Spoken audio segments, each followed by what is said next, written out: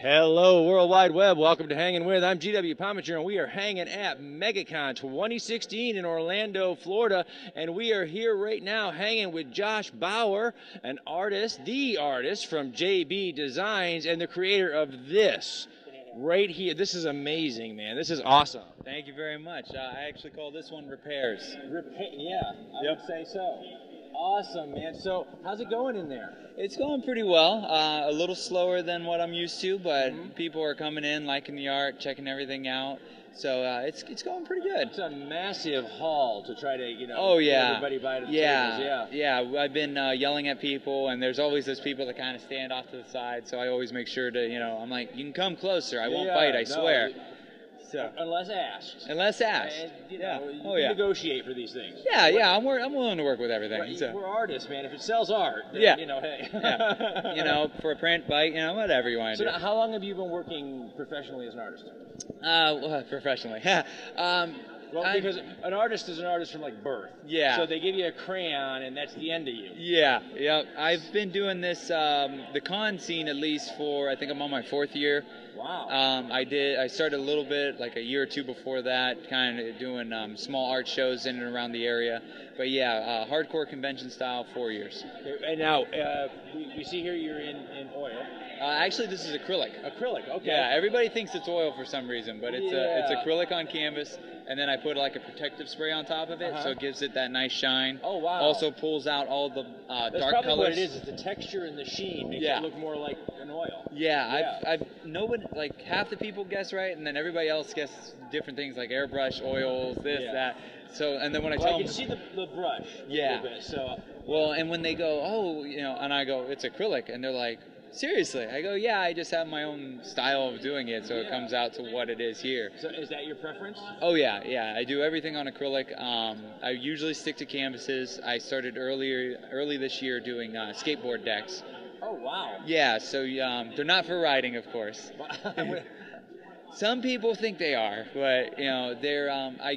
Somebody has gone out riding. You just know it. Somebody is like, and you're like, really? I'm hoping not. Because they usually sell for $100 because they're it's all hand done and all So yeah, I started those early this year and they've been doing pretty well. Great. They can find you on the web, right? Oh yeah. The easiest way to find everything is joshbauerartist.com. Josh, but we're gonna put a link down there in the description for you. That's joshbauerartist.com. Yep. And so so you've been coming to the cons now how long? 4 years now. 4 years. Yeah, this is my 3rd MegaCon. Your 3rd MegaCon. Yep. All right. Yeah, I originally started at one called Ocala Comic Con. Oh, wow. That was my very first one, which is actually next weekend. Wow. So you're a busy guy. Yeah. So hopefully I have a voice by the time next weekend comes around. But yeah, this is the 3rd one I've done. I started off in Artist Alley my first year, and now I'm in the vendors area.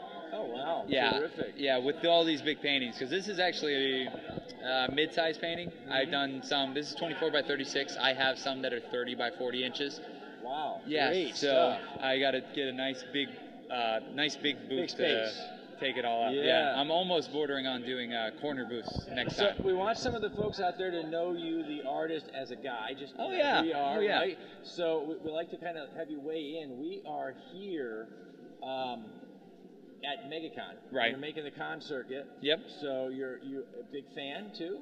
Of comics and everything? Comics Oh yeah. And, Yeah, I didn't. Kind of pop culture art. I'm a big fan of art. Yes. I've always been a big fan of art. So I've liked comics, but I usually collect them for the cover art. I've always been a big fan. Who's your favorite comic artist? If you had to emulate somebody, and that's where I want to go someday. It's always hard to choose because I don't follow the direct artist. It's more like I always really like Amanda Connor's artwork. She does a really nice job, and her husband Jimmy Palmiotti. They do really talented stuff. So those are two that I really look up to and love the style of everything. It keeps you going. Inspires you to see that. I've never really wanted to go into the comic stuff. I just appreciate it very well. Because mine's paintings. It's hard to take a painting and make it into a comic. Yeah. Well, but it's hard also, I would think, to get, as an artist, to get your message out in your art without an understanding of the subject matter. Right. You're doing comic subject matter, so you kind of have to have a little bit of a grasp on the story they're trying to tell, so you can tell yours. Yeah, I read some of the comics here and there. I mean, there's so many to read anymore. Absolutely, it's hard, yeah. but I keep up with the news and I follow all the geeky trends, so it's I kind of know what's going on. There's always somebody that comes up to the booth and goes, "Oh, did you hear that this happened?" I'm like, "No," but I was painting that day. I was painting that day. But yeah, I watch I watch all the TV shows, the movies. Loving the movies. Loving the movies. They've stepped up the game when it Oh comes yeah. to superhero movies. Oh now, yeah, in a big way. it's been amazing, and it's always, you know, what's going to happen for the next one, and just the build-up's getting Civil fun. War in theaters right now. Yes. Team Cap or Team Iron Man? That's always a hard choice. I was through the movie, I was Team Captain America. Yeah. Yeah, I was more for what he was fighting for and everything. I understand both sides, but I was more Team Cap. Yeah. Well, you know, I think it's the artist in us. Yes. You know what I mean? Yes. And sort of an old school interpretation of liberty. Oh yeah. When you look through all the things that, you know, that act would involve, and you know, if you got the names, they're like, oh well, the names won't be released. You know, things happen. I mean, especially in their universe, Hydra was what they were through the whole time. So it's like, you know, the names could get out, and then your family's in trouble. Yeah. So that's like the automatic thing I was going. I'm like, no. You don't get to find out my name. When you do get time, when you're not, you know, bent over a canvas getting it done, right? Yes. What are you watching on TV right now? Oh man, I love The Flash. Loving The Flash. Loving The Flash. I am an addict for The Flash. Just The Flash, or are you kind of a Flaro universe? Oh yeah, I love them all. I'm really into Arrow. We got Supergirl coming over to the CW this year to join that universe a little bit. Yeah, I'm hoping they tweak that up a bit. Supergirl's good, but it feels kind of campy to me. It's a little too pretty. Yeah, it is. Everything was so dark for so long. DC television was so dark for so long that something that is that much more. Well, and it's not like because it's even the storylines. I watched a few of them, and then it just never piqued my interest. So, and then the episodes I watched, just the backgrounds, like as an artist wise, it's just so bright. I mean, you're watching even rooms that have no windows. Different from the Flash and the Arrow universes, which are very dark, very stark. Yes. And then you get into the Supergirl, and it feels more like TV again. Yeah, almost old TV. It feels like Lois and Clark. Yeah, and, it feels like it went.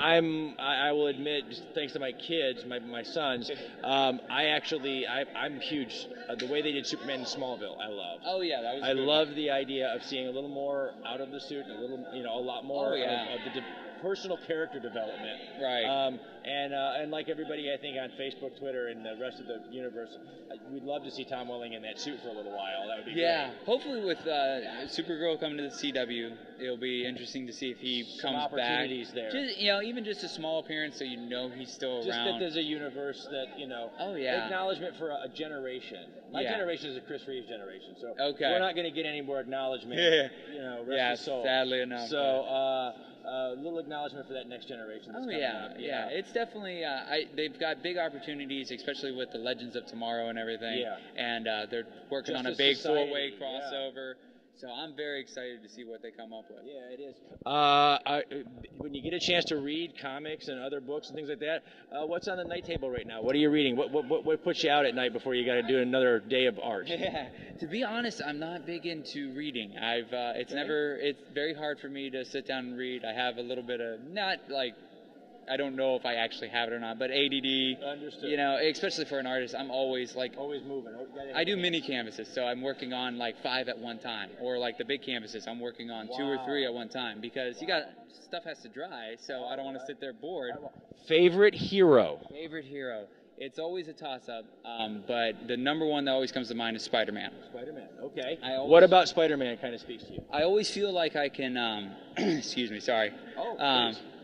I can always relate to him. He's younger, when I was reading, and even now, he's the younger kind of style. He's a smart aleck, which I always love. I love a guy that can fight somebody and make fun of him at the same time. Nice. It's definitely worked for me. He's always the nerd too, getting beat around in school. I was the nerd in school, so I relate to a lot of things with him. And then, hey man, look around. We're at MegaCon 2016. The geeks and the nerds are ruling the world here, man. oh yeah, definitely now it is. But back in the '90s when I was growing up, it was. I grew up in the '80s. We were still locker stuffers at that time. Okay. Yeah, luckily I didn't get into a locker, but it was rough. All right, well, we have to wrap it up here. We want to end things here as we normally do by giving a special shout-out to Something Unique Magazine, Books, Chocolate, and Wine, Authors for Authors, the guys over at Wordfire Press, the Florida Book News, and our great new friends here at MegaCon.